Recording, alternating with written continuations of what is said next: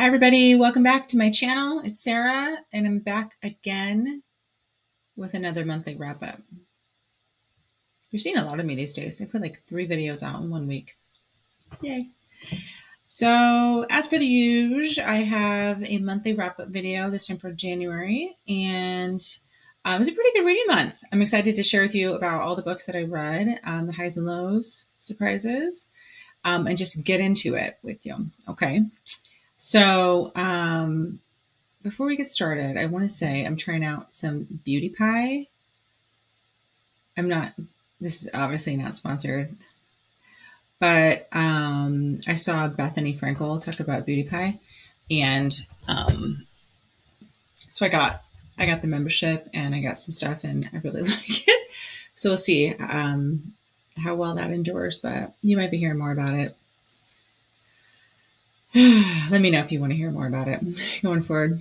Okay, so let's talk about the books I read in January. So the first book that I finished in January is He's Not My Type by Meghan Quinn. This is the story of Halsey and Blakely. Now, Halsey is So this book is part of the Vancouver Agitators book, and Halsey is on the team, and Blakely works for the team.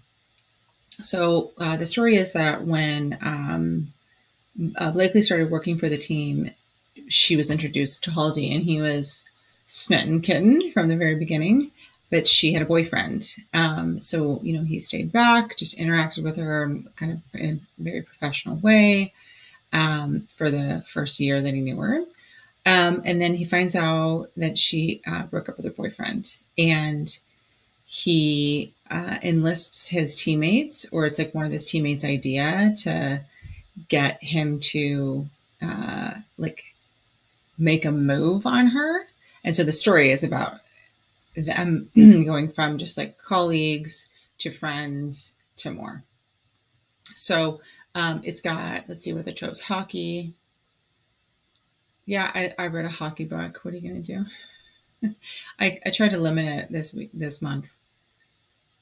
I think I did a decent job. Just one. Anyway, so it's hockey, workplace, forced proximity, friends to lovers. There's a little bit of other man drama, like an ex-boyfriend. I guess it's not really other women then. It's just an ex-boyfriend drama. So a little bit of that. The thing that I liked about this story was Halsey he was a bit of he was a very sweet, kind guy. His last name was also started with an H, so I had a hard time remembering his first name. So take that with a grain of salt. But he was a good guy. He was shy, really liked to read, but he's also had some demons because he had some tragedy in his life, and so he's kind of trying to get over that at the same time that he was trying to win over Blakely. So you kind of get to see him be pretty well developed. And he really did care for Blakely. And I got their chemistry. And the antics of the team, his teammates, helping him kind of win her over, were pretty funny. So I liked it. The only thing that I would say about that's kind of typical of Meghan Quinn is sometimes the tension or the whatever the distance between the characters. It's usually a heroine, from just the books I've read, it's a heroine's got some sort of I don't know, I'm not sure. This doesn't seem like it's right. I care for him, but I thought we were friends. Just a lot of internal monologue. This is no different. So it was a little it just didn't seem really realistic. And because I'd read it in a bunch of her other books, I was just okay, we're doing this again. All right. So despite that, I gave this book 4 stars. Pretty steamy. We can expect that from Meghan Quinn. Good story, funny. I don't know if I'm going to read the next one. This is not the first book, and this is the first book in the series I've read. It's book 4. So we'll see if I read the next one. I don't know. It's hockey, and I've limited my number of hockey books to 12 or less, this for the entire year. So we'll see. Okay, so then I read Hans by S.J. Tilley. This is book 4 in the Alliance series. This story follows Hans and Cassandra. And Hans and Cassandra are neighbors. And Hans is not part of the Alliance. He's trying to be part of the Alliance. And he has had some tragedy in his life when he was 19 that has, I think he was going to be an engineer or a doctor or something like that when he was in college.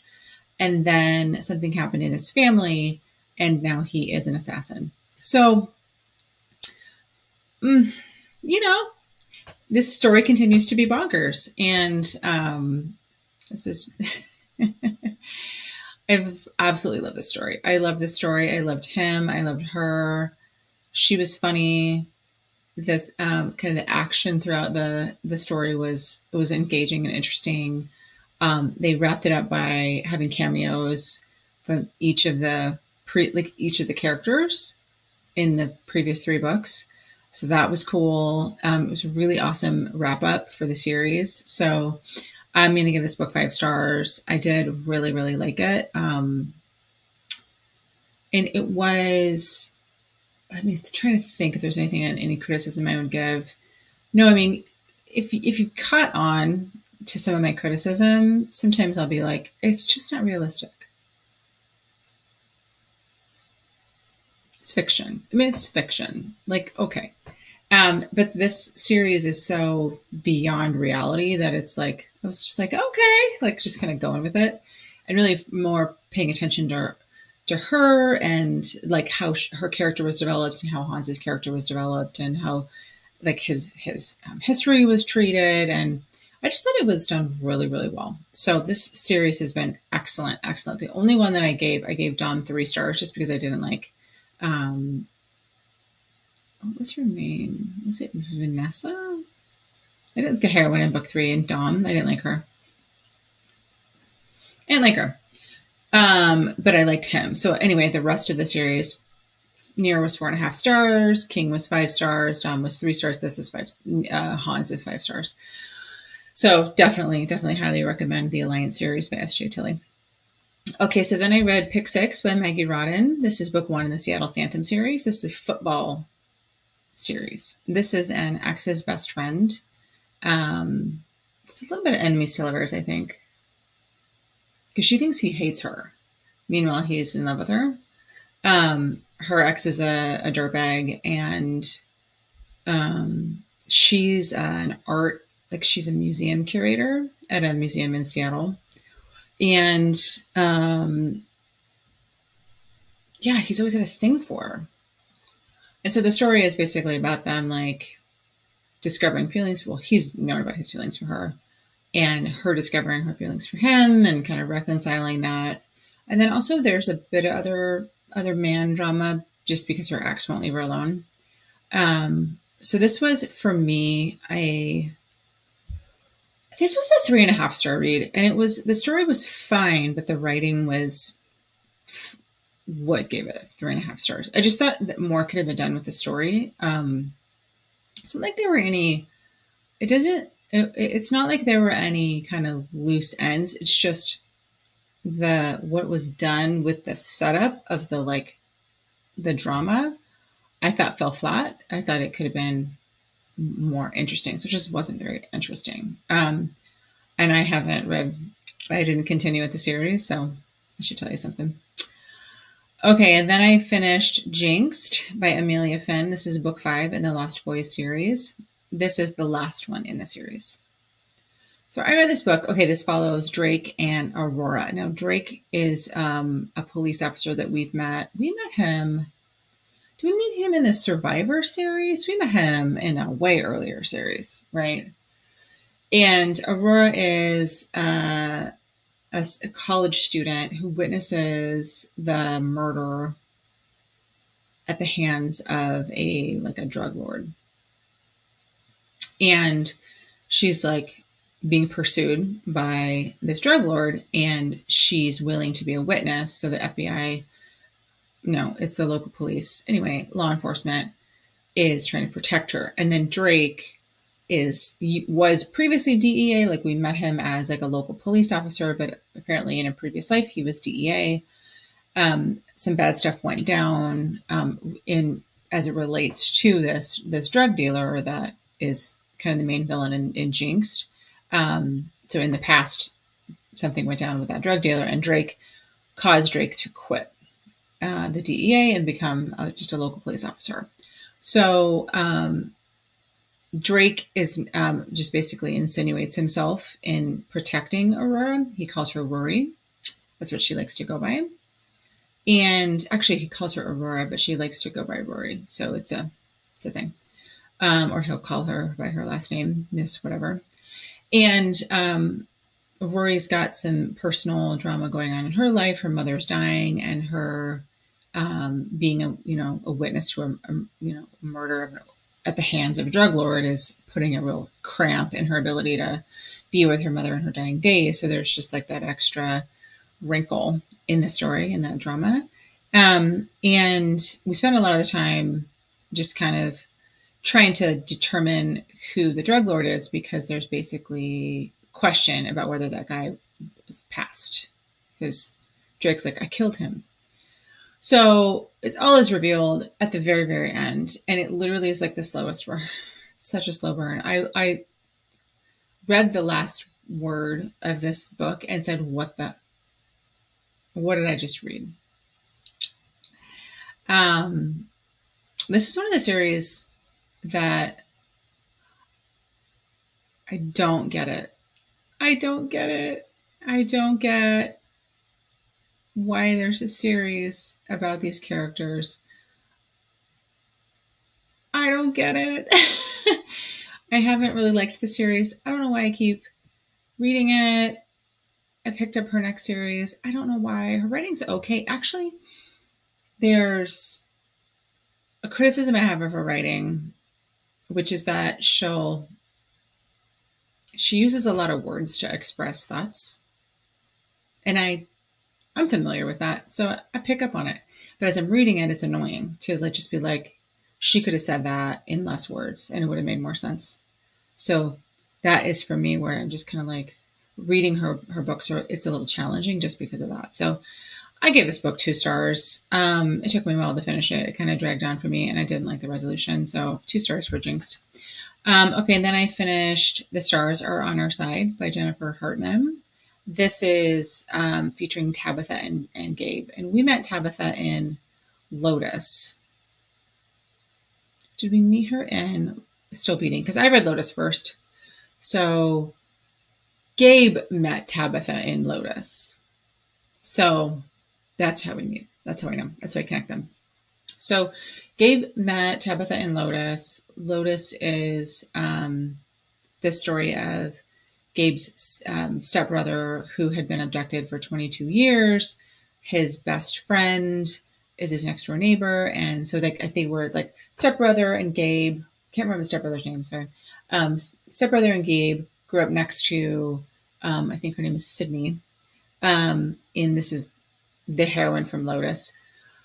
So Sydney and Gabe's stepbrother are separated, and then when Gabe's stepbrother gets released from captivity, they got reunited. And then anyway, Gabe meanwhile still lives next door to Sydney, and meets Tabitha in Lotus. So then they're friends ever since then. But Gabe was completely in love with her the whole time. Tabitha's story is that she is a victim of the matchmaker serial killer, except she's the only one that he released. So he released her. And in the story, we find out why. And her backstory is that, so she was abducted by the matchmaker with a college professor of hers. And they were, put in the basement. And the setup, or the kind of spiel for the matchmaker, is that he abducts people that they don't seem to have any relationship with one another, and it makes them fall in love and then kills them. And so the couple from Still Beating and Tabitha are the only ones that got away from the serial killer. Excuse my throat. I don't know why it's froggy.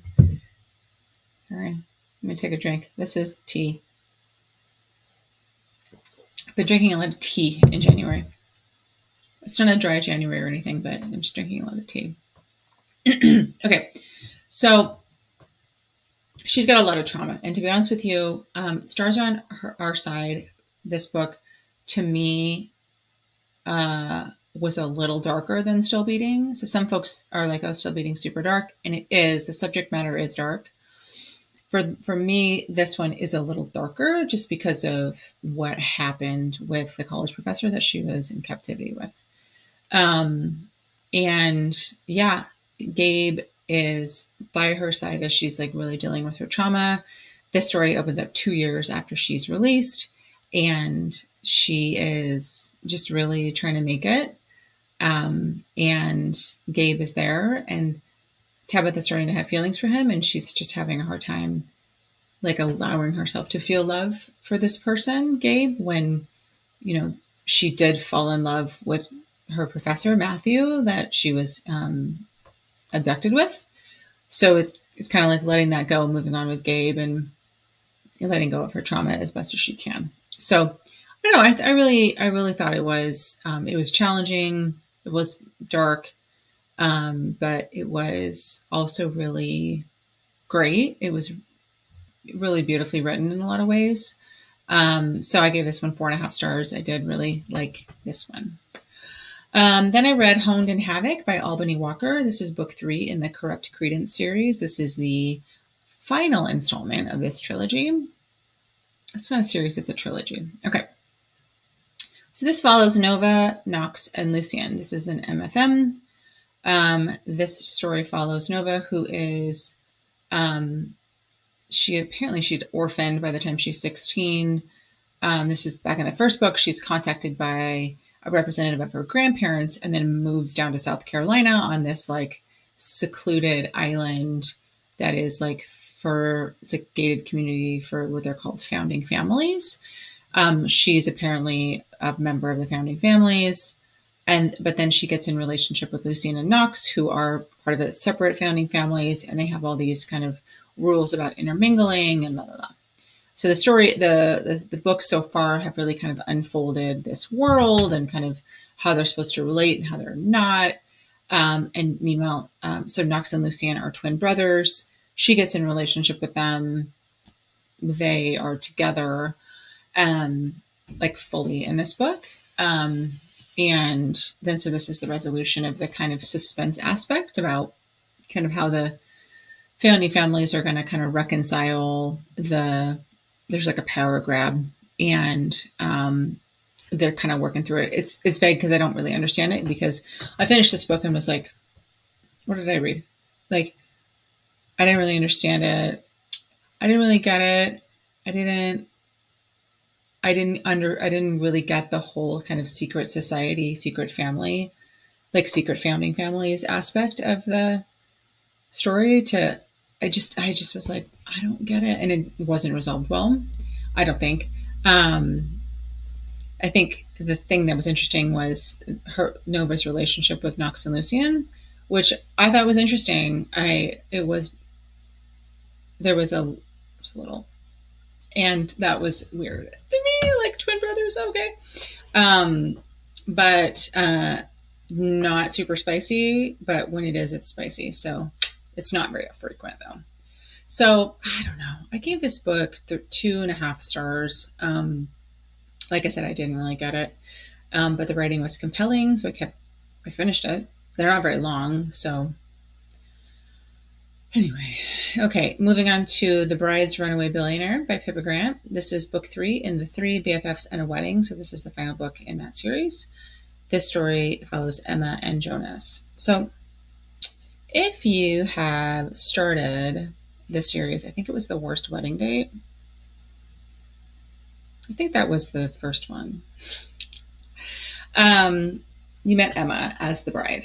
She's the runaway bride. Well, she's like ditches her fiance at the altar when she finds out about something bad that he did to her brother. And the whole meltdown is caught on social media and posted. And so she's like becomes like an internet sensation for her wedding day falling apart. So she escapes to Fiji. and she meets Jonas. Now, Jonas is a famous actor. He is, that's where we met Jonas, the worst wedding date. It doesn't matter. The last eligible billionaire. The last eligible billionaire. We met Jonas's brother, Hayes, in a previous book by Pippa Grant. So, but we haven't met Jonas. So, Jonas is a famous actor. He is, his family owns a production company, and they do like Hallmark movie type movies. So he is made famous by that, having been in movies since he was a child and continuing to act. And then he does a podcast, and he does like voice acting. And so he's a Hollywood guy. So he's in Fiji when he meets Emma, because he is getting a divorce, and his ex-wife kind of spilled the beans about why they're getting a divorce. Doesn't make him look very good. It's nothing really that bad. He just basically asked his wife to put her career on hold to have a family, which apparently is a no-no. God, my face is so close. Let me do this. How's this? Sorry, everybody. Let me just adjust. Just get a little close. Anyway, so Emma and Jonas meet on this resort in Fiji. It's really secluded, so they don't have to deal with any paparazzi, and they spend a few days together getting to know one another, become friends really fast, and they do hook up, and she falls pregnant. And then the night after they hook up, he has to take off because his mother, who's in charge of the production company that does all these movies he stars in, comes to find him. So he's got like bodyguards and people that are like coming to get him because they're getting word that the paparazzi are going to come to the resort. So he was like trying to protect Emma from further kind of media by being with him. So he, leaves the island. So she falls pregnant and then goes back to Snaggletooth Creek in Colorado, where we actually found it in book 2 that she was pregnant. So it's not a surprise in this book, if you've read the whole series, that she's pregnant. So it's Jonas's kid. So then I think it's like 4 years later, something like that, 3 or 4 years later, her brother Theo and her best friend, it's not Sabrina, it's the other one, Lydia? No, it doesn't matter. Her brother Theo is marrying one of her best friends, and for whatever reason, Jonas crashes the wedding. I don't remember why, and I'm not going to spoil it. So he finds out he has a kid. He's like, Emma, oh my gosh, I have a kid. And so then they spend the rest of the book kind of reconciling, do I want this person to be in my life? They're super famous. I got famous, internet famous in a bad way. I want that attention on my son. How are we going to deal with all this? And, in typical Pippa Grant fashion, like the whole town is involved. Her friends are a big part of the story. It's really funny. It's really spicy. The kid is really cute. So I just really enjoyed it. I liked both of the characters. I thought they were both, likable, lovable. So I do recommend this series. I have really enjoyed. It's the 3 BFFs and a Wedding series by Pippa Grant. And this one is The Bride's Runaway Billionaire. So I give this one 4.5 stars. Okay, then I read Damaged Goods by L.J. Shen. And this is book 4 in the All Saints High series. This follows Bailey and Lev. The setup is that Lev is the second son of Dean and Rosie Cole, who we met in Ruckus, which is the Sinners of Saint series. And Lev he's a high school senior. Bailey is his childhood best friend, and she's at her at Juilliard in studying ballet for her first year. So if you've read Sinners of Saint, and if you've read All Saints High, in particular, if you've read Broken Night, you know that, Lev's brother, his name is Knight. Their mom has died because she has, I think it's cystic fibrosis. And apparently folks that have cystic live to be like 50 and then they die. So it actually really makes sense that she would pass away with that disease. It just sucks. As a reader, it's just like, oh God. So Broken Eye was like, I can't read it again. It was just a hard, like I just was bawling my eyes out. And Damaged Goods wasn't so bad, but it was sad. It was a sad book. But anyway, when Lev's mom passes away, she, like right before she passes away, she's asked Bailey to take care of Lev. So Bailey is like a natural caretaker, and they're super, super tight, super close. And she does a lot of kind of caregiving to him, even though they're both like, she's like 15, he's like 14. And so they spend the next 4 years being really joined at the hip, but having a best friend's kind of caregiver relationship, Bailey to Lev. But at some point, Bailey starts to have feelings for Lev, but Lev is already, after the races, completely in love with her, but they've both just been like, we're friends, kind of trying to deal with this new experience of one another. So this is definitely coming of age story. Bailey becomes an addict at Juilliard. She's in ballet. She has some pretty severe injuries that she doesn't stop dancing for. Instead, she takes opiates, painkillers, and becomes dependent upon them. And so then she fails out of her first year and has to come back to Todos Santos outside of San Diego. And the story is about her like basically coming to terms with that she's an addict, and Lev coming to terms with that she's an addict, and like their relationship shifting. And God, I did like this book. It's just LJ Shen's characters, man, they're complicated. They do crappy things to one another. They can really like land or not, you know. There's some of her standalones I just didn't like at all, but I did really like this book. So I give this book 5 stars, I give this book 4 stars. At the end of the day, Bailey is a very privileged girl who can't deal with adversity. And so she starts taking drugs. And I think that is not uncommon. So while it's a little bit like, oh, poor little rich girl, I mean, if you don't have coping skills, you know, you're going to cope some way, right? So I did like it. I did like them together. Reading this period of their relationship was a little bit rough just because she was going in the throes of like really she wasn't using a ton in the series, but she's like coming to terms with her addiction. And so is he. But the thing about this, so in the Sinners of the All Saints High series, book 1 is Pretty Reckless, which is about Bailey's sister, Daria. So we got to see Bailey and Daria's parents in 2 books, which is Jamie and Melody Follow. And they just seem like bad parents. And I mean that in a, like, not like abusive, but like not clued in, like not hip or like connected, like really, really love their kids, really protect their kids, take care of their kids, but like also really stress them out with their expectations.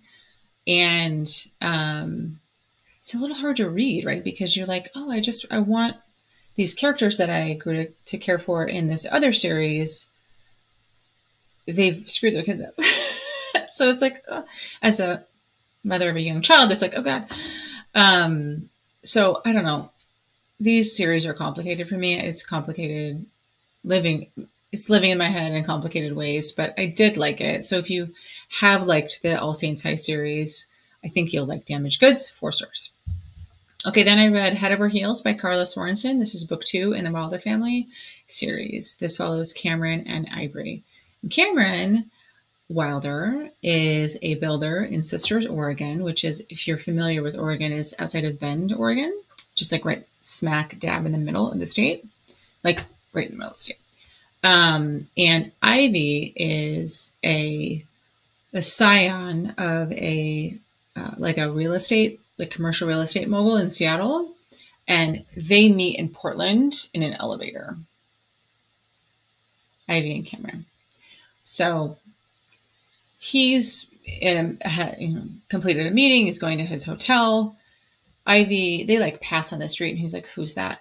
And he goes into his elevator and then it was Ivy and she comes running and she's in a wedding dress and she runs into the elevator and then the elevator gets stuck and then they start to talk, get to know one another, and then they make out. So they make out. And then they go their separate ways when the elevator like repair people come. And Cameron goes back to Sisters, and then Ivy goes back to Seattle. She was running away in a wedding dress because she refused to enter into an arranged marriage between the son of a business partner of her father's. So pretty typical, like modern day arranged marriage. Like, oh yeah, this is going to be a business relationship. She's just like, no, I can't do this. And she's like 25. She's 25. So I think Cameron is 30. Let's say he's 30. They're not super specific. But anyway, she has been an overachiever, Wharton MBA. It's funny because this author doesn't live in the Pacific Northwest, but she's like, oh yeah, I went to this. She has this character go to Gonzaga, which is a college in my hometown. So I'm like, oh, so I have like affinity to these characters just because it's like set in my neck of the woods. But anyway, so she, as punishment, since she is like, I'm not going to go into this arranged marriage, her father basically excommunicates her from Seattle. And he's like, your mother's family has this property, happens to be in Sisters, Oregon. You've got to go deal with this.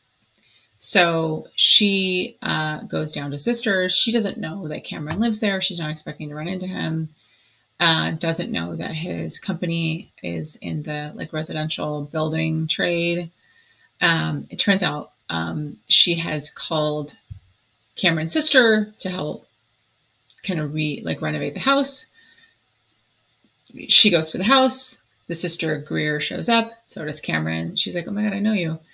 And then they start to interact and their relationship goes from there. So let's talk about this. So I'm going to call this author the queen of Insta-love. You guys, the timeline for this book is, I swear to you, 3 weeks.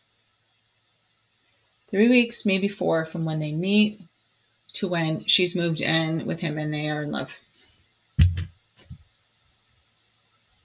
Guys, I'm a like stickler for like things being realistic. I don't understand that.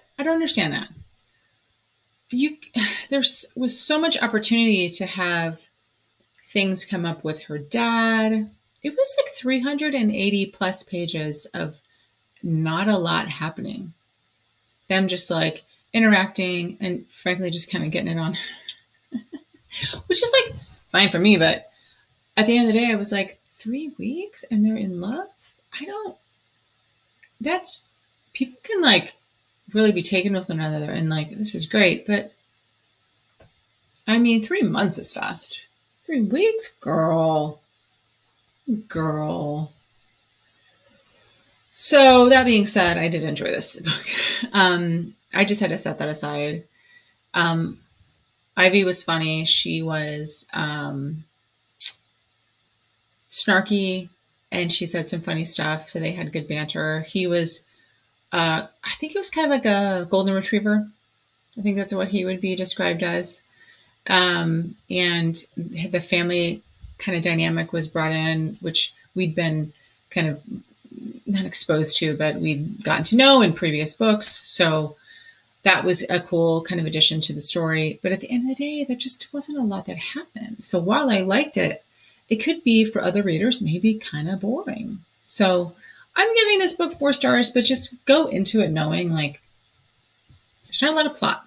So that's all I'll say about that. And then finally, the 10th and final book that I read in January was The Summer You Saved Me by Elizabeth O'Rourke. This is book 3 in the Summer series. This story follows Beck and Kate. So we met Kate and Beck in book 2, The Summer You Found Me,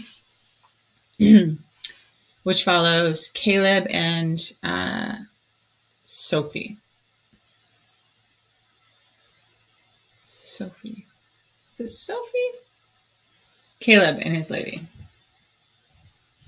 Whatever. I don't know. I can never remember the names from the previous books. Even though she's like in this book. Lydia? Lucy. Okay. So the summer you saved me, or yeah, the summer you found me, Caleb and Lucy, we met Kate and Beck in that book. Because Kate is Caleb's wife. So Caleb and Lucy get together and they're both technically still married. That was one of my criticisms of that book. They're technically still married. So Kate shows up. She has been in rehab and she's been out of rehab. She's been clean for like 4 months. She had a cocaine addiction. That's what led to her marriage falling apart. And check trigger warnings for this book. This deals with loss of a child, which they talk about in the second book. So this shouldn't be a surprise with this book. But they go into it a lot because she still has to grieve. So this is Kate's redemption arc. I'm just going to get to it. So Kate shows up to, I think it's called Elliott Springs is the name of the town in California. I think it might be fictional. Anyway, and she's fully got this plan to win Caleb back. She wants her life back. And she resents Lucy for that she has her life. Kate is trained as a CFO and can't get a job.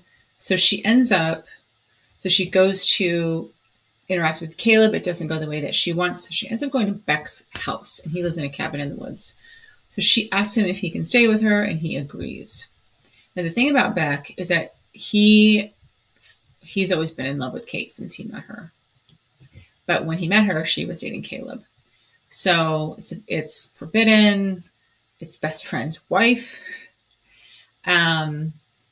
Forced proximity, because she does live with him throughout the entire book. And then he gives her a job too, just to kind of, because he actually needs her help with like his financials. He is a bar owner. He owns the bar that his mother had and he hates it. So he's disgruntled. And then he's got this woman in his house who is married to his friend who he secretly has always wanted. So their story unfolds. It's like messy. She says funny stuff. They have good banter. He's like kind of a man of few words, kind of a hard exterior, but it's revealed that like during her pregnancy, Beck is the one that actually helped set up the nursery because Caleb was too busy with work to come and do stuff. So he was actually showing her a lot of care and concern when she was pregnant and continues to do so throughout this book, but just in his own way. Like he doesn't really coddle her, but he kind of is like onto her and keeps her from, I think, going off the rails. So like I said, this is her redemption arc. So I did really enjoy this book. I think I read this in like 2 days, not even. I think I read this in 1 day. I really liked this book. I am so glad I got to read a different kind of heroine, one who was a villain in a different story. The one who isn't super nice, but turns out to be sympathetic. So got to give it to this author. I did not like the first book or the second book in the series, and I really liked this book. So I give this book, God, do I want to give this 5 stars? This is a 5-star read. I loved this book. I would read it again. Would I read it again? It doesn't really matter. I love this book. 5 stars. I'm shocked. Typically, series don't have that wide of a range of books. Maybe in the Alliance series I just talked about, one book was a 3-star read, but the previous 2 books in the series were like 2-star reads for me. I don't know why I kept reading them. Anyway, I did really like The Summer You Saved Me. Do you have to read The Summer You Found Me? I don't think so. I don't think you need to read that in order to enjoy this book. So that is it. There you have it. That is my January wrap up. Those are the books that I read in the month of January, the highs and lows. As always, click like, hit subscribe. Tell me what you think. I'd love to know if this is the kind of content you are curious about, what you thought about these books if you read them, what book recommendations you have for me.